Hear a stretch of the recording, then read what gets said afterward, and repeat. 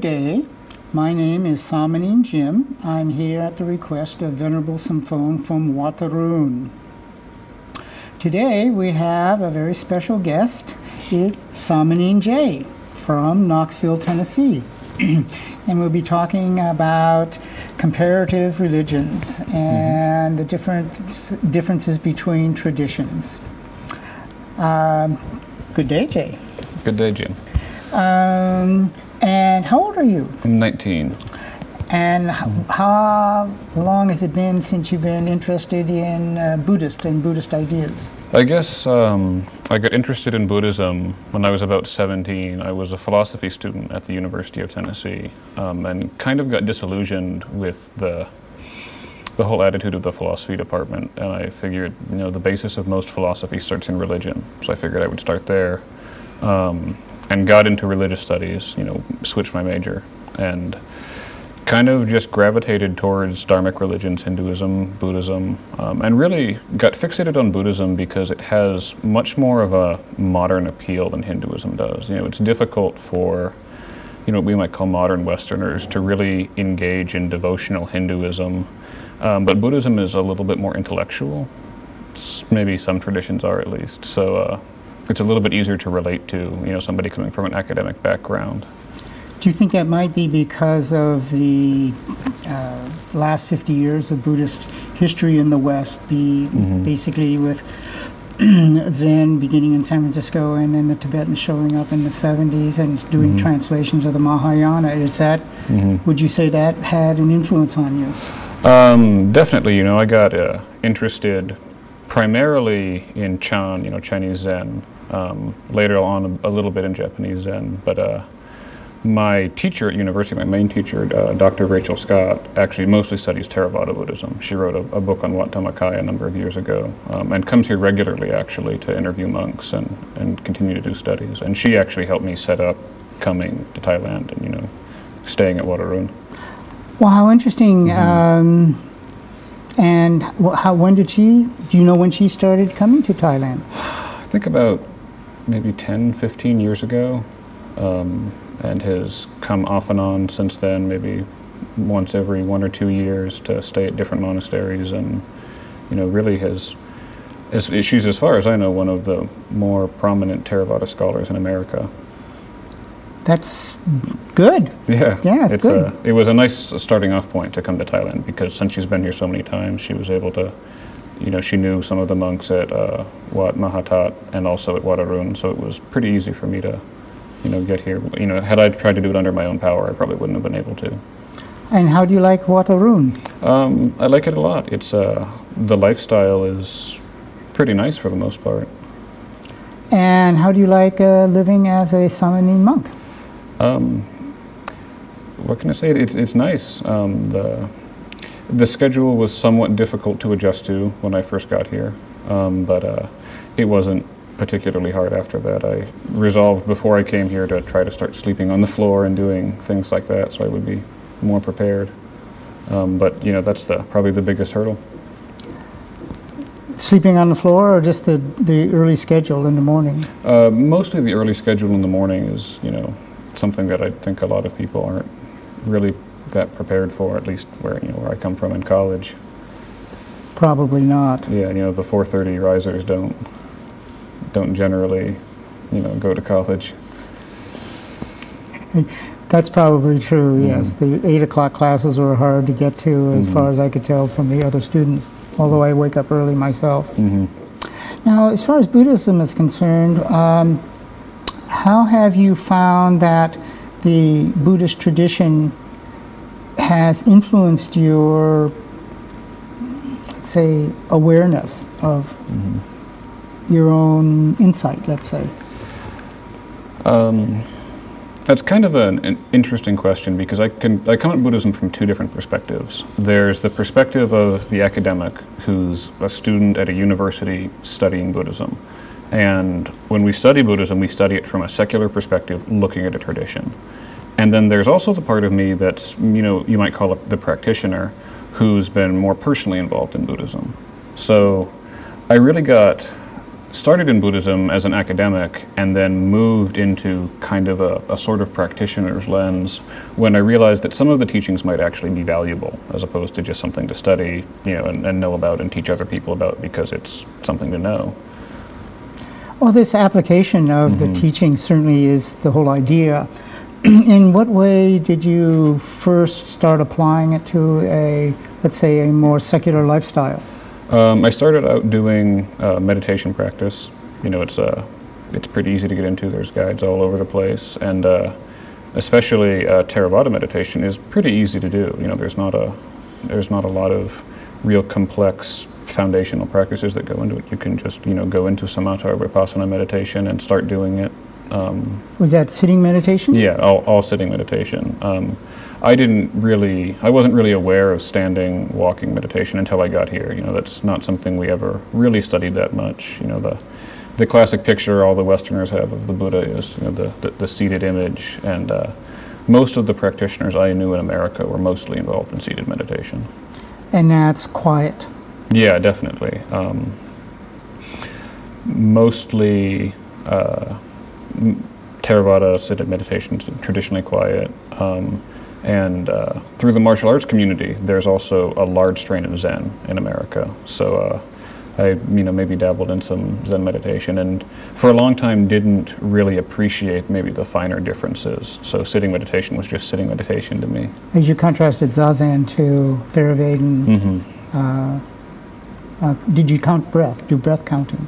Not in Zazen. In the sitting meditation for Theravada, we did.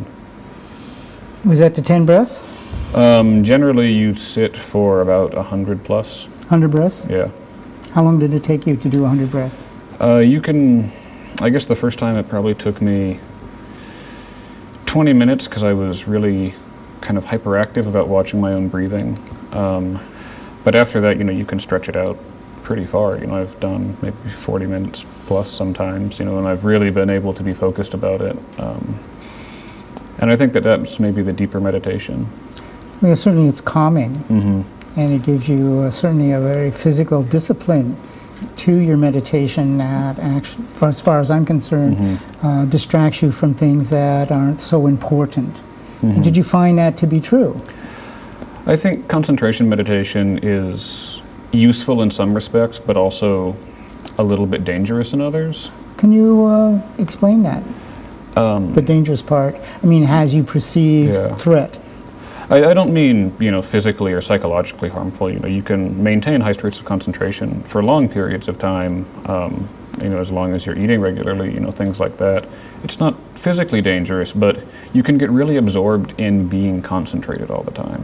When you're in these really high states of samatha meditation, you're not concerned about anything. It's very calm, very concentrated. The problems of the world aren't bothering you. And I think there's almost a sense where you can rely on that too much and just not engage in what's going on. Would you consider that obsessive? I don't know if I would say that I've ever met anybody who was obsessive about meditation in kind of like a psychological illness, but definitely that there may be traditions that focus too much on just meditating all the time and not, engaging in, what Theravada Buddhists call samsara. Right, and you mentioned the benefits of the meditational practices. Can you elaborate on that a bit? Yeah, definitely. It is quite calming. If anybody's ever tried to do breathing meditation, even if you're not that good at it, you sit 5-10 minutes, breathe in and out. Problems aren't as big as they were. You're calmed down. Maybe if you have some training in vipassana meditation or some of your own insight from somewhere else, you apply some insight to those problems. But mainly, it's a really good way to distance yourself from things that are bothering you. And what gets calm? What gets calm? Well, there's a number of different answers to that question. We might basically say that the mind gets calm, and then, we can say, well, what is the mind?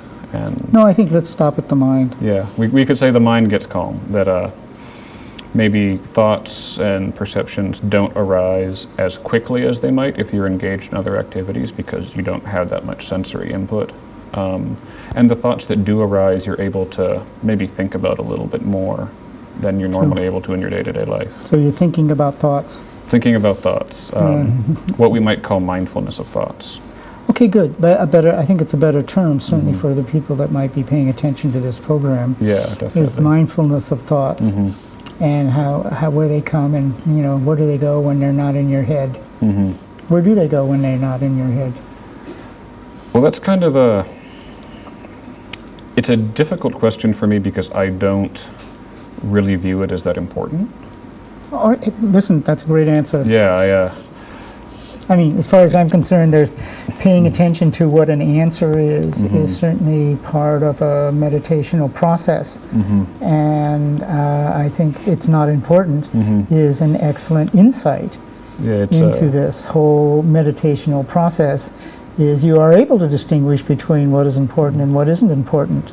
It's something that you haven't mentioned, but it's a discriminating aspect of the meditational practice that most people don't appreciate.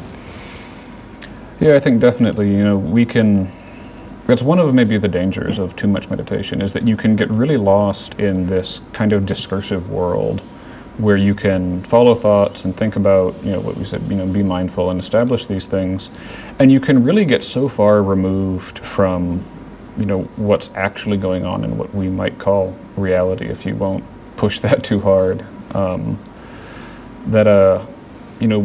What we're doing isn't really relevant for anyone anymore. It's certainly not relevant for us because we get to a point where we don't know anymore. We're engaging in discursive thought that doesn't really have that much meaning for anyone. It's certainly enjoyable to, maybe analyze these things, but if there's no concrete benefit, you're kind of just sitting there.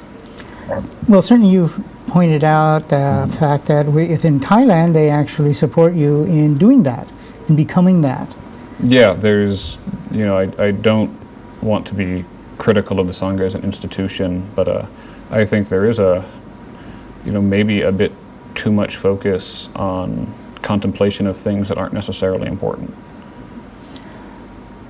Exactly. Well, certainly from a Western point of view, we have an opportunity to look at, let's say, different social, cultural, and meditational choices, maybe less, culturally restricted, simply because we don't have an idea one way or another about any of these traditions, simply because we don't have one history of it, and we haven't developed opinions about it. So it's more finding out what's going on and then deciding without a history, which is a very unique position for Western monks that Asian people who've grown up within a spiritual environment don't have and don't appreciate, I think. Although they get to go to the West and look at the West from an unbiased, unhistorical point of view and are able to criticize, I think the West and the values that they have, I think, better than Westerners are able to do themselves. There's actually a term for kind of that cultural consciousness, East and West. It's a Greek term, mythos, that you might be familiar with. And really, you're analyzing the practices of one mythos, coming from the West. You're seeing the mythos of, say, Thailand, and you're analyzing the practices outside of the culture, outside of what the mythos is. So it can be interesting sometimes, to look at the practices yourself and then ask people why they're doing the practices. It's complicated, and certainly when people ask Westerners, why do they like the things that they do? Yeah, it's a challenge, certainly for Westerners to explain that. In fact, it's a very difficult thing to do. Yeah, it's extremely difficult to explain your own mythos because you don't know anything else. The idea that you can step outside of it doesn't even occur to most people. It certainly takes a long time to generate, even in people who would think about it. And that's what Gödel did in 1931 in his incompleteness theory, talking about formal systems, which he says is you can appreciate a formal system from outside the system, and you can't even explain the system at all from the inside. There's always arguments that are going to be undecidable from within any cultural or any tradition or any mythos, as the term that you're using. And we're finding out that we are outside the system with a discriminating awareness that I think is ignored. As we ignore Asian criticism of our own culture and decide that that criticism is, I think what we decide is the criticism is unjustified. Not that it isn't valid, but it's like the Western people haven't asked for that criticism, as the Theravadins aren't asking for criticism either. I think one of the reasons we may tend to dismiss criticism from the East is that we view it as non-intellectual.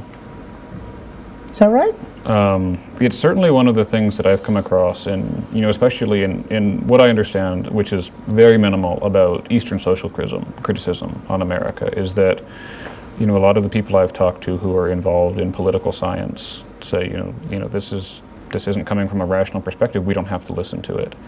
And it really is coming from a rational perspective, but it's coming from a very different perspective. It's coming out of a completely different cultural context, a different mythos. So, I don't, claim to know too much about how different mythos interact, but it's difficult to accept criticism from a completely different context.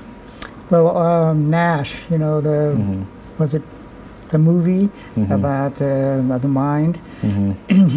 His argument was, in fact, people make decisions on knowing each other person's mythos, and that's how you reach consensus. Right. And he observed this in the early 60s, I believe. Yeah, we're definitely not discussing ideas that haven't had, thousands of words already put down, because of them. At least thousands. You're being nice. Okay, we're looking at different cultural interpretations of each other here, and we're actually in a very unique position in being both Westerners and Samanine monks, certainly. Yeah, definitely. There's a certain amount of cultural expectation that comes with that. Well, from my point of view, I find it both very satisfying that people have figured out a different strategy. As far as I'm concerned, it's at least as wholesome, if not more wholesome, than Western ideas, and that they've managed to make it work. I think it does work to an extent. The relative wholesomeness of culture is something I don't think I can really speak on, because whatever we can say about being wholesome, we don't really have an objective, we don't have something to judge it against. Can't we judge it against our own experience in Western culture? Then I would say that there are, parts of Eastern culture that can learn from Western culture and vice versa. Probably. I suspect that's actually happening. I think to an extent it is. We're here. Yeah, definitely. We're here, engaged in a tradition that doesn't, definitely would never evolve in the West on its own, and indeed has a very difficult time, existing in the West. There are very few Theravada communities in the West because the West isn't really set up for renunciation. Well, I think that the reason that the Theravadan communities exist in the West is because of the Thai people that support those traditions, and that my experience is that the very few Westerners that actually participate in the temples are married to Thai women for the most part, and wouldn't get involved otherwise. And I find it's not... Well, you're an exception here, since you're not married to a Thai woman and you got involved in the Thai tradition. And I think that let us talk about that. I got involved in the Thai tradition purely because I was interested in the Buddhist teachings. I like Thailand as a country. I think the food is fine, things like that. But I wouldn't be here if it wasn't for the fact that this is a major Buddhist country.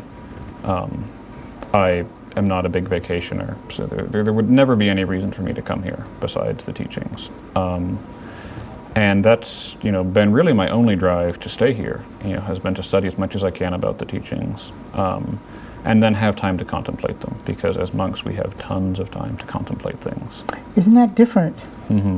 Certainly I went to college myself, and you mostly don't have time definitely. to do anything except study and go to class. There's very little time for what we might call critical thinking. I completely agree, and it's entirely different here, and as far as I'm concerned, a very refreshing difference. Something that I find pleasant here is that if you want to be left alone, they will leave you alone. Yeah, definitely. It is very different. But we also have to think about, what are we supporting by being left alone? This is one of the things that I had a little bit of an issue with when I first got here, was that the things I was personally thinking about Buddhism, about the Buddhist teachings, were not lining up with the lifestyle that's always being lived. So you have to think, what am I, tacitly saying is okay by, living in this tradition?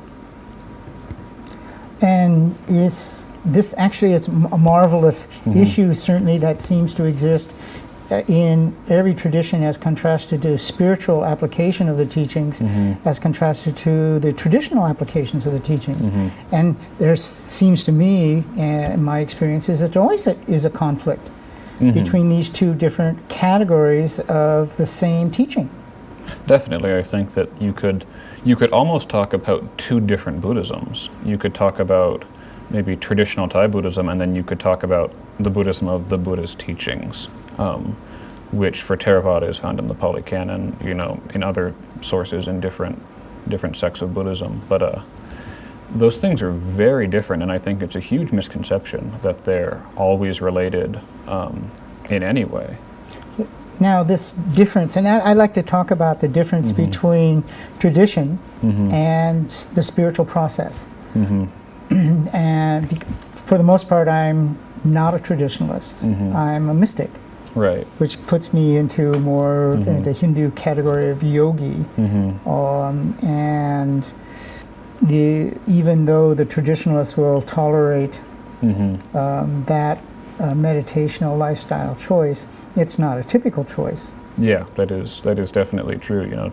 Traditional Thai Buddhism has forest monks, but even forest monks, correspond, and have, very strong things to do in the tradition. They have obligations within traditional Thai Buddhism, even though they're viewed as maybe more renunciant than city monks.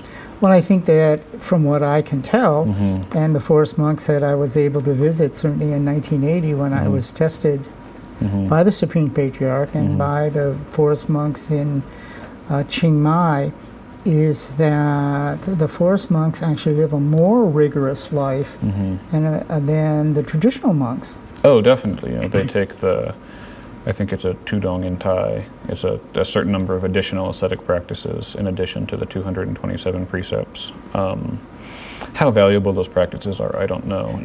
I've become relatively critical of asceticism since I've been here. Well, my experience with being a forest monk, certainly in Ranong for a year, is that there's certainly forest monks that do the hard practices, or the mountain monks. There's a whole bunch of them that no one ever finds out about that don't do that. Really? I didn't know that. They get away from the monasteries and the temples as fast as they can and find a place to go to be left alone to do their own practices. And what I've discovered is no one knows what they do. And they don't tell anybody what they do. And they disappear into the bush and come out every week or 10 days or 6 months or whatever to get food or whatever, and then they disappear again. This is no one, I think, really knows how many of these kind of forest monks they actually are, because they disappear. Yeah, there's no outside of the monastic ID cards and things like that. Yeah, well, they don't write anything. They don't talk to anybody, and no one can find them. It makes them pretty gone. Yeah, definitely. I think it's totally believable that there's a strong, what we might call a mystical element that doesn't get talked about. Certainly I was able to stumble across that, but you actually do have to wander off And even in the United States, in Arizona, it's called jungling up on the Colorado River. And certainly we don't have a spiritual tradition, and we certainly don't have support for these. But when I did jungle up on the Colorado River, you could walk through those auroras and other places that were like 5 miles away from the road. And there were people out there. Yeah, definitely. Where I live in Knoxville in Tennessee, there's the Smoky Mountain Range, which is a series of not too treacherous mountains, and there are a lot of people who live in the national park or who migrate in between Tennessee and North Carolina, who are maybe what we would call in America backpackers, but who would whatever they're thinking, they'd easily be considered mystics here.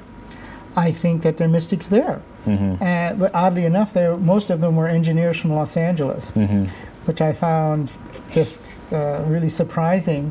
And it turns out these people are not stupid people. No, they're not. There's a common misconception that people who are homeless or people who are migrant like that are doing it because they're addicted to drugs or because they're too stupid to work. But I've come across people all over America. I don't have much international travel under my belt, but definitely all over America who are highly educated and have made this as a life choice. I have found the same thing. Of course, I was there myself, fairly well educated, by the way. Yeah. And that stupid people can't do this. They don't survive well out there. And they don't know what to do. They are mostly bored. The other people are not bored for different reasons, certainly not traditional reasons, but as far as I'm concerned, spiritual reasons, although they don't normally argue in that way, in that vein. Yeah, I think that spirituality is a really loaded term in the West. And I think that happens maybe to an extent because of the inundation with Eastern religions we had in the 70s. And things, words like guru mean different things. People think of Jim Jones and the Kool-Aid, things like that when you say guru, New Age spirituality, alternative spirituality. These mean different things in America. By the way, I met James Jones. Really? Early on in his priesthood, and he was excellent. He was an excellent healer. He was an excellent man. He did very good things in his early ministry, and he helped people out that no one else would help out. He was an inspiration for the first couple of years in his ministry. And then what happened is that people started just running energy into his head, and the Protestant tradition, the fundamentalist Protestant tradition at the time, was basically unable to manage that, and they didn't know what to do from to avoid that getting into your head. Yeah. There's a reason you put your head forward when you're meditating, is so that energy doesn't go there, because one, it doesn't fit, and two, it doesn't fit. And so in that regard, we have a conflict, and what happened, it drove him crazy, which is very sad and very tragic outcome. Yeah, definitely. I had known only a real little bit about his early history, but there we. Yes, we better wrap it up. And I want to thank you very much for coming in today and having this conversation about spirituality and tradition and your early experiences in Thailand. I want to thank you for attending, watching this film, and if you're interested in picking up this book on Buddhist humor, which I wrote for Venerable Symphone, please